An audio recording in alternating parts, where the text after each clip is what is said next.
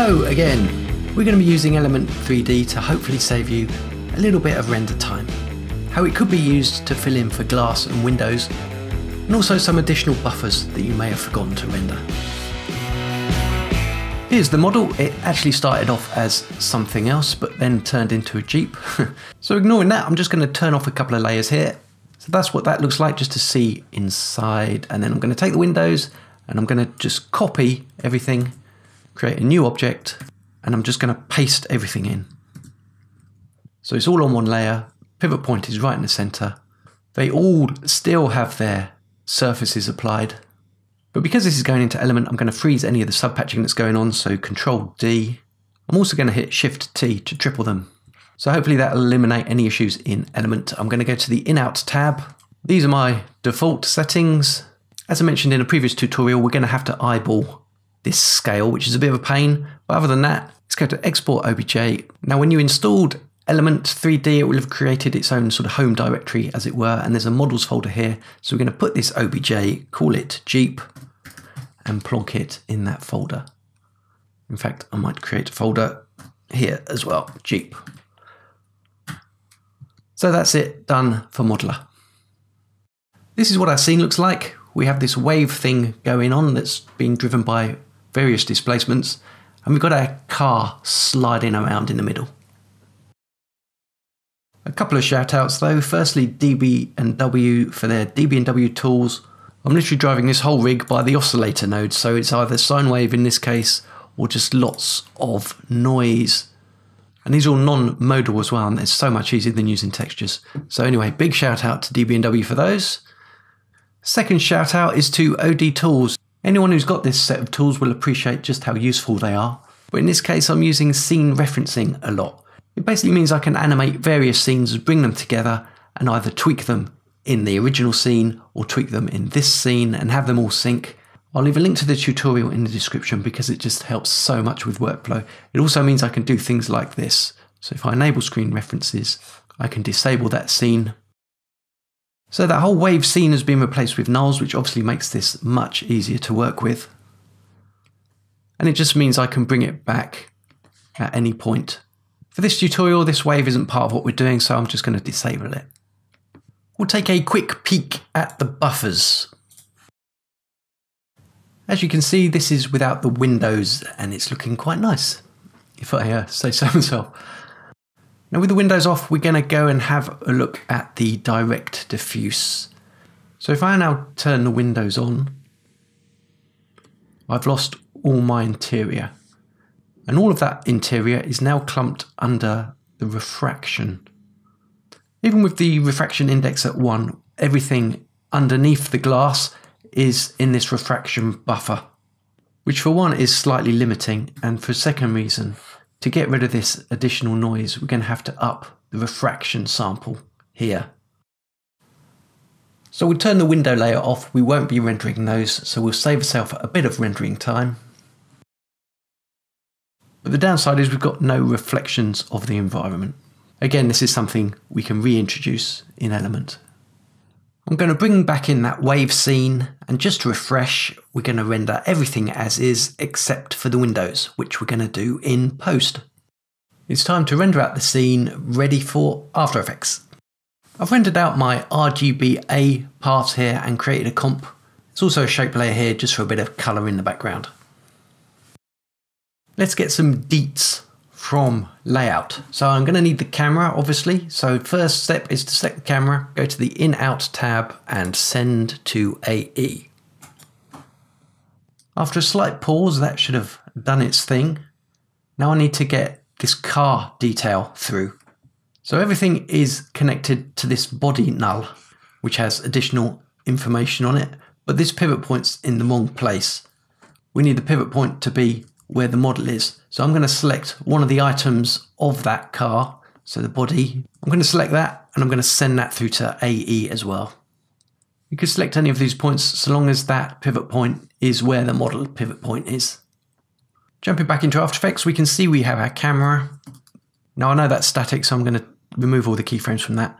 And here's our body null, which should nicely follow our car. Now when you send the camera details through, the comp will have jumped to the camera settings. So in this case, I'm at 25 frames a second. So if this null is possibly out of sync with your animation, check your frame rate for your animation. Command Option G and change it if necessary. Good, that's the first step out of the way. Time to set up element. Command Y for a solid, let's call it E3D. And let's attach the Element 3D plugin to that. That's easy enough. Let's go to Scene Setup. Okay, we don't have to mess around too much here. We just go to the Jeep. Just double click on the Jeep, load material. Okay, that. Now it's tiny because it's 100% scale. So we're going to normalize the size here. That should bring it up so we can see it. And then where it says alignment, we're going to take from model. So that should bring us up to the origin. So that's looking pretty good. Okay to that. You'll probably be able to see a little corner piece of it there. The coordinates are slightly out of whack. So if I was to go and put it at 0, 0, 0, that puts me right in the center of the scene. But I need this to marry up with my car. So what I'm going to do is I'm going to go to the create group.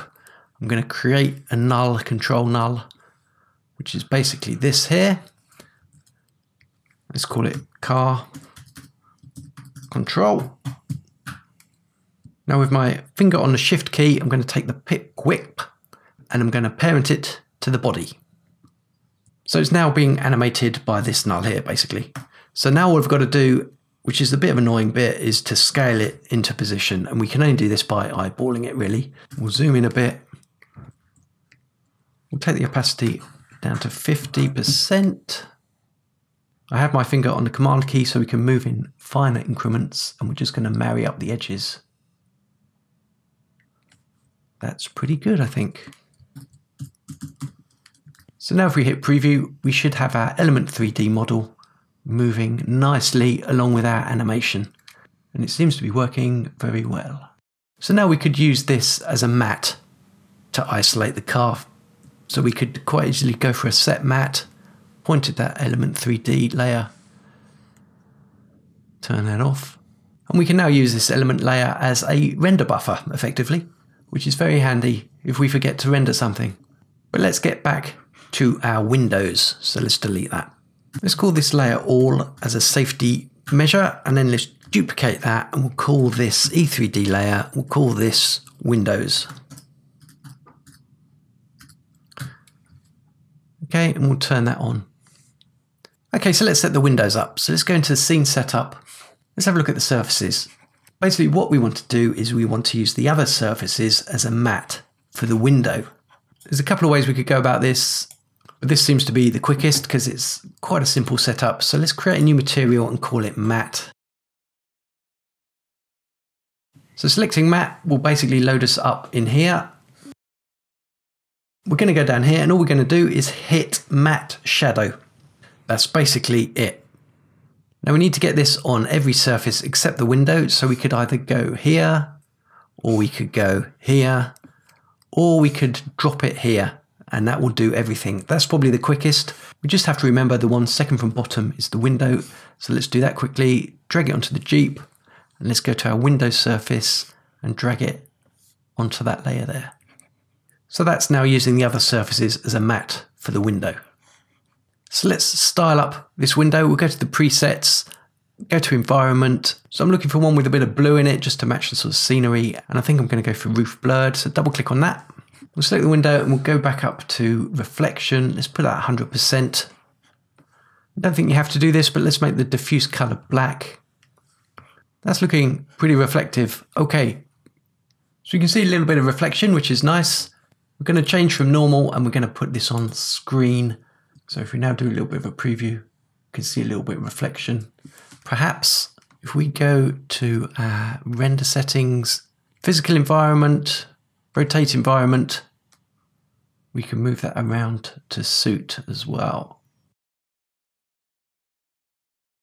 You can swap this environment out with everything. I've just used the stock one for this. Perhaps we could take this a step further. Let's create an adjustment layer. Let's take the windows and duplicate that. Perhaps we use that as a mask. Let's add curves.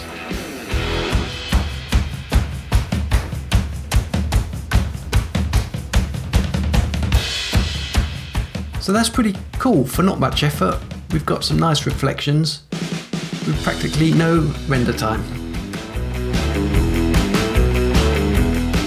Since we can, let's take this one step further. So I did a render pass of just the wipers alone. So let's plonk that over the top. So there they are. So my thinking was, well, this looks okay, but it really needs to clear a space where the wiper wipes. Let's do that now. We're back in layout. Let's create a new null and let's call it wipers. And with parent in place off, we're going to parent that to our window. I'm going to turn on wireframe for the window, probably front wireframe. There we go. And we're going to marry up this null with the front of that window.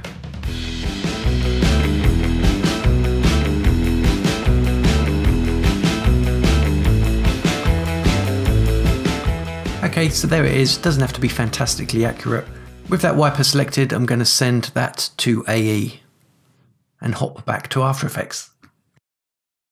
Great, so there are our wipers. Let's turn the wipers off, we don't need to see those. Let's create a new solid. Let's just call this hole. Move the anchor point to the bottom. Turn it into a 3D layer. Again, with the Shift key held down, whip that to our wipers. We scaled it down and we're only going to marry up the edges here. So that's pretty good. Take the opacity down and move it below the wipers render. There we go. So now that solid is now following underneath those wipers. Now all we have to do, you guessed it, is mask out this particular path of the wiper.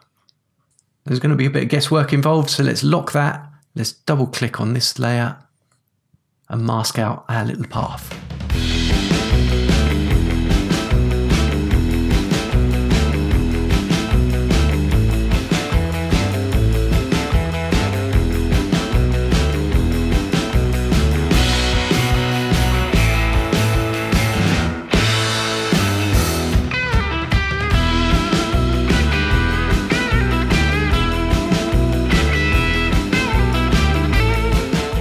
Okay, that's pretty good. Okay, now this hole I'm going to use as a matte for the window. It could go on anything really, so let's move it above the window and let's set the track matte to alpha invert. There we go. Just make sure I'm at 100%, which I'm not, so that'll help.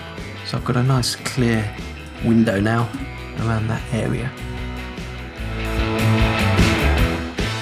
So that's it, we're there. Use any of those surfaces in the Element 3D layer as mattes to color grade or do whatever you will with.